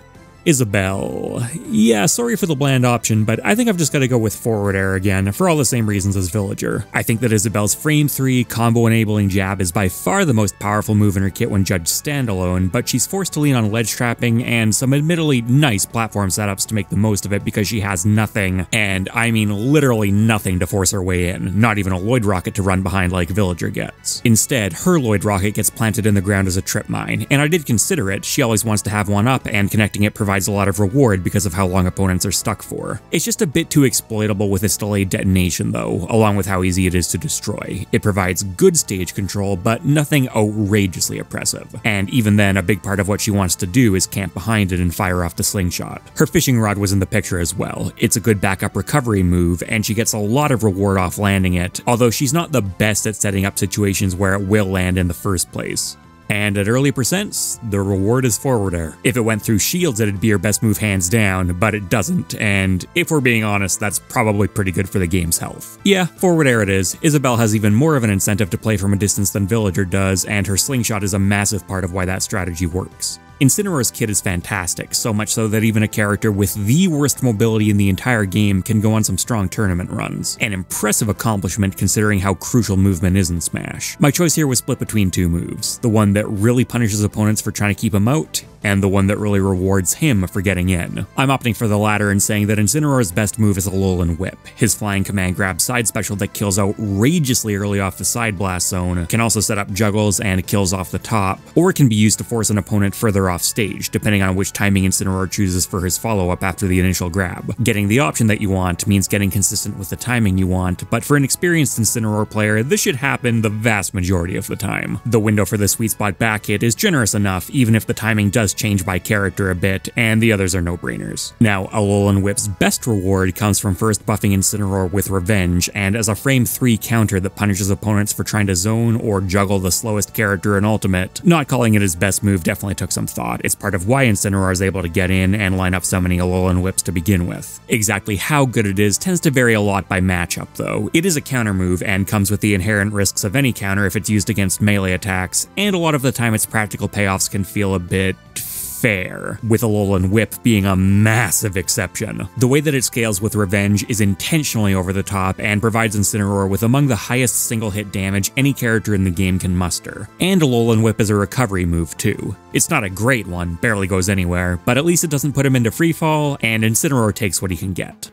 Piranha Plant is a character that's often inspired mixed opinions regarding its viability over the years, but whether you're a believer or a doubter, I've never heard anyone try and argue that Patooey isn't nuts. It's an arcing projectile with physics, which allows it to cover a lot of space with a huge amount of control over its trajectory, and the reward for connecting it under even this most basic circumstance is very substantial. Connecting it at closer range pleases the plant even more because its massive hit stun makes it a great combo starter and extender. Not bad for a completely disjointed anti-air that does 17%. Piranha Plant is generally less known for extended combos and more for tricky setups and traps though, and again, this largely comes down to the versatility of Patooey, used in tandem with moves like Poison Breath to force opponents to pick an option, or use it to get back onto the stage yourself. It's one of multiple special moves Plant has that comes with an air stall, and the trajectory is great for covering off stage angles regardless of which side Plant is on. This was one of the easiest choices in the video, and that's before we start getting into weird tech with multiple frame perfect inputs like the drop shot, or the much funnier sounding Spallow, which makes the attack recover much faster. These are genuinely useful, particularly the Spallow, but God are they hard to actually do. This took a shameful amount of time to capture. Joker. For his neutral special, he wields a gun. That gun is Joker's best move. It's a gun that's disruptive in neutral and racks up free damage. A gun that trivializes the consequences of being in disadvantaged state. A gun that edgeguards for him without any risk from way above the stage. A gun that provides multiple different ways to augment what was already some of the better mobility that you could find in Ultimate. And in the future, potentially more regular use of the gun loops he can perform that reliably lead into high damage chains or even stock losses. Although for the moment this remains a bit more in theoretical gimmick territory. More conservative footstool out of shield options have made their way into the meta in a larger way though. Back air was the other big contender here primarily because back air with Arsene out is one of the craziest aerials ever put into a Smash game, and even if we're talking about Joker's base form, it's still definitely one of his best moves. It's an all-rounder that does most things very well. Gun does get a boost from Arsene as well though, even if it's not as significant, and because Joker is going to be spending more of his time without Arsene, I'd say the better move in his base form is the more impactful one overall. Is anyone surprised to hear that Hero's command menu is easily his best move? It's got the obvious flaw of not always giving him what he wants when he wants it because of its random nature, but a lot of the individual spells offered are blatantly overpowered, and it's clearly tuned so that good ones are offered regularly. There are 21 spells available in total, and I'm not going to run down the full list, but for some highlights, on the projectile front, you've got Kaboom, a fast explosive with a huge radius that kills very early, and Snooze, a spell that uniquely puts opponents to sleep even if they're in the air. He's got some of the game's better buffs in Psych Up, which gives his next attack much more power both on hit and on shield, Oomph, which just makes his moves crazy overall, Acceleratle, which, I mean, look at this. It opens up all sorts of combos that he's balanced around not being able to do, and Bounce, which completely shuts down all projectiles of any kind. Zoom lets him recover from literally anywhere. Flame Slash grants a monster of a sword swing that can be difficult to dodge because of how ambiguous it is buried in the menu. Whack and Thwack outright steal stocks sometimes, and even if not, they still give Hero some good hitboxes to work with. And then Magic Burst steals stocks in a totally different way. This is all balanced out by a mana meter that Hero depletes by using the spells which he shares with other moves, and that's a real weakness, but not enough to stop the command menu from being the focus of what he does. It notably makes Hero inherently solid against a lot of defensive characters, between being able to compete in zoning wars, being able to stack up buffs if left uninterrupted, and of course bounce doing the job for him. He's not easy to play passively against. Characters that can overwhelm him up close tend to be the ones he struggles with more, but with the power of RNG on his side, any matchup can be a winning matchup.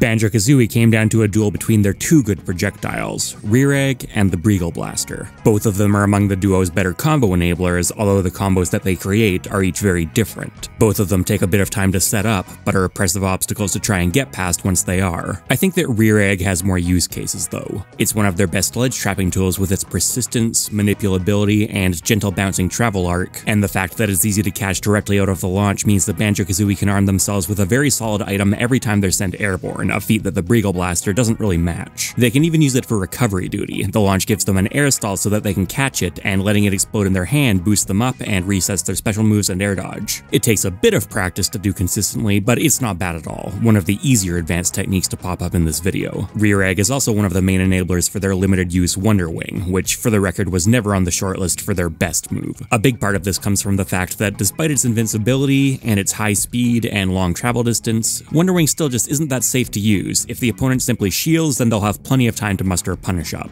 Let's say you put a bomb right in front of them first, though, well, now that's a different story. Or you can perform a cool setup where you catch the Rear Egg, then go into Wonder Wing, and time it so that the explosion happens while you're invincible and you're crossing up your opponent's shield. Actually, timing it with any kind of invincibility tends to work out really well. Like with a lot of item moves, there's tons of creative potential behind Rear Egg. It provides a much needed level of versatility that Banjo-Kazooie frequently lean on.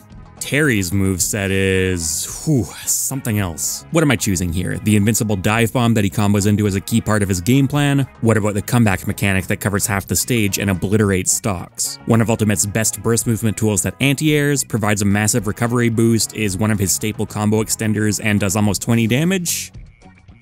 Yeah, okay, that sounds pretty good. Crack Shoot is far from the most stylish or dramatic attack in Terry's stylish, dramatic arsenal, but it's hard to overstate just how many situations it's good in. It comes out lightning quick and covers the perfect amount of space to catch everything from jump-ins to platforms. Terry's in the exclusive Special Cancel Club alongside Ryu and Ken, and you know what you're canceling into a lot of the time?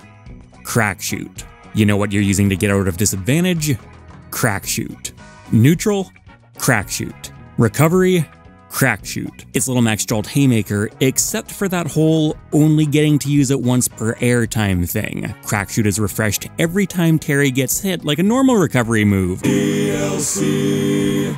Okay, fine. To be fair, unlike Jolt Haymaker, Crack Shoot doesn't kill very well, and that's basically the only knock against it I could find. Jab Jab Power Dunk is Terry's most famous combo, but in practice it's not insanely reliable, especially with SDI involved. You need to mix things up between that combo and Jab Jab Rising Tackle. I'd say the more impressive kill combos are actually the ones that end with Burning Knuckle, but that move has way less utility than either Crack Shoot or Power Dunk. As for his Go Meter attacks, Power Geyser and Buster Wolf, they're fantastic, but he only gets them when he's taken 100 damage, so they're not impactful enough. Terry has no shortage of good kill moves, but nothing quite compares to the utility that Crack Shoot offers. Power Dunk isn't too far off, and again has good kill power that Crack Shoot lacks, but it's way more reactable and not as flexible.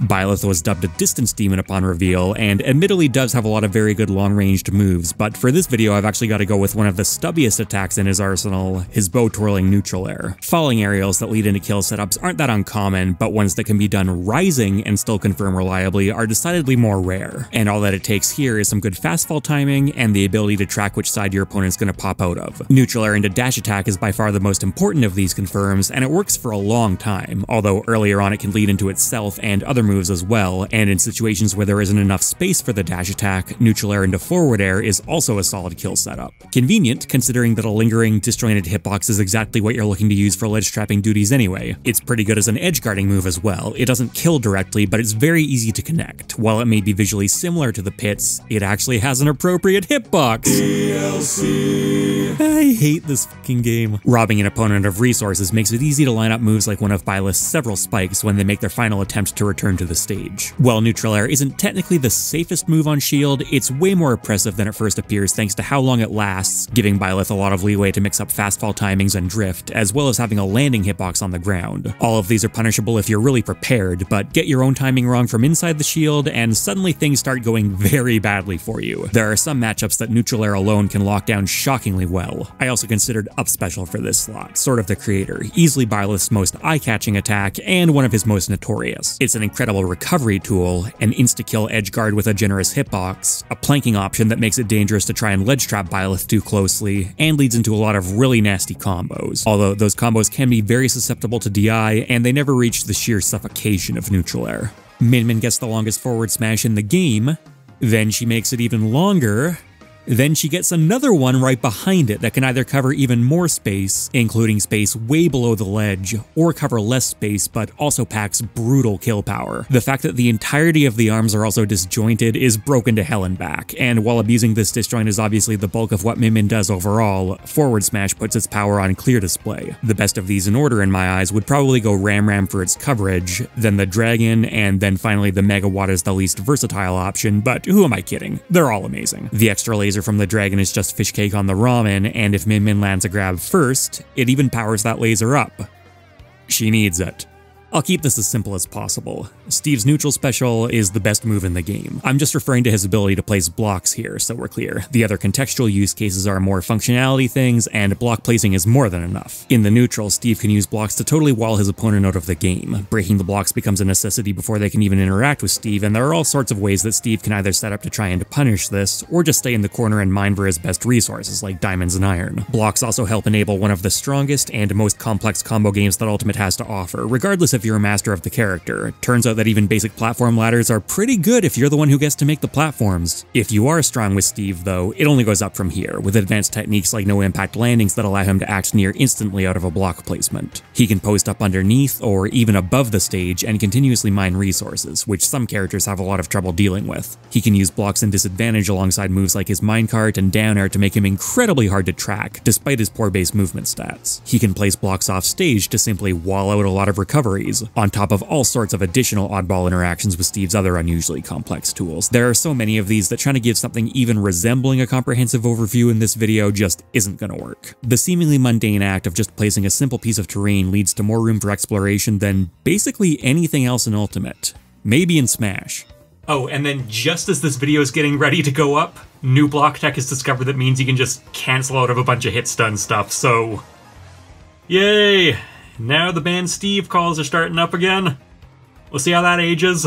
Sephiroth had been a popular fan request for years before he finally made it into the series, but I've also heard many arguments that he'd feel out of place because of how comically over the top his sword is, and that it would just be too unwieldy for Smash. Welp, Ultimate threw that concern out the window a long time ago. He's here, so's his sword, and it does exactly what you'd expect, giving Sephiroth some outrageous hitboxes even by the standards of a game that ditched any kind of range constraints.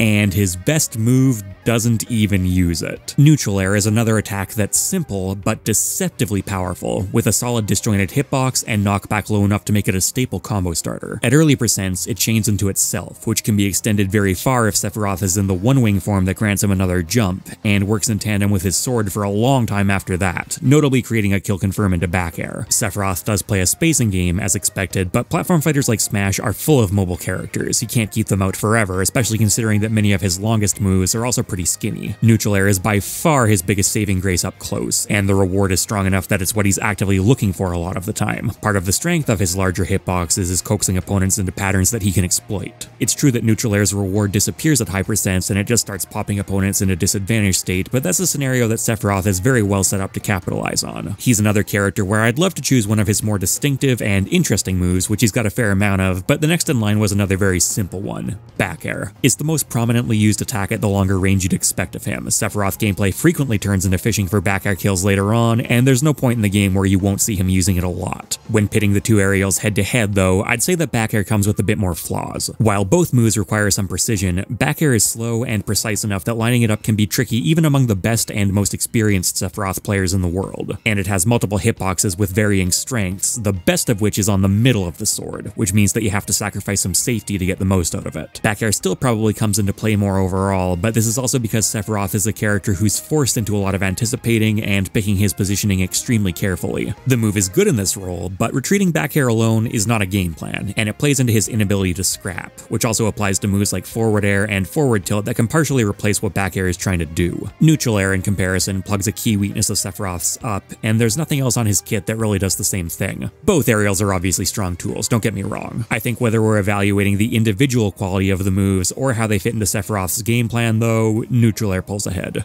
Pyra and Mythra continue on the legacy of Sheik and Zelda with their specialized duo design, except elevated to even higher extremes where Pyra exists almost entirely for the sake of taking stocks. She's really good at this across the board, but down air has to be singled out. It's big by any standard, but for a down air, it's outrageous, so much so that it's one of the few in its moveset that sees regular use as a neutral tool, and the majority of that giant hitbox is also a spike. This means that whether she's covering an opponent trying to get back to the stage, or she's using it on stage to convert into one of her numerous devastating finishers, it provides some of the highest reward she has access to, which is saying a lot, while also being an easy move to line up. As for Mythra, she's certainly the more combo-centric of the duo, and long chains into the air are her bread and butter at early percents, but I'd say her actual most important role is winning neutral. Even at high percents when an opponent is ready to lose their stock, you'll still regularly see Mythra stay out to put opponents in a disadvantaged state, then Pyra comes down after that's been achieved. Winning neutral isn't that hard with a lot of Mythra's moves, but if I've got to pick one that puts in the most work, it'd probably be neutral air. Frame 8 is a generous startup time for how much space this covers, and it's in the same camp as Byleth, where the safety on shield is technically not that great, but gets helped by timing mix-ups and a landing hitbox. And if it connects, it reliably pays off, initiating the ubiquitous early damage that opponents basically just have to accept eating at the start of their stock, because she's gonna pull it off somehow, and then later on still eating into good stuff like Lightning Buster. Whether you're looking for moves that easily win neutral, moves that lead to good combos, or both, Mythra has a lot of excellent options to pull from, but neutral air is definitely one of the attacks that she leans on most.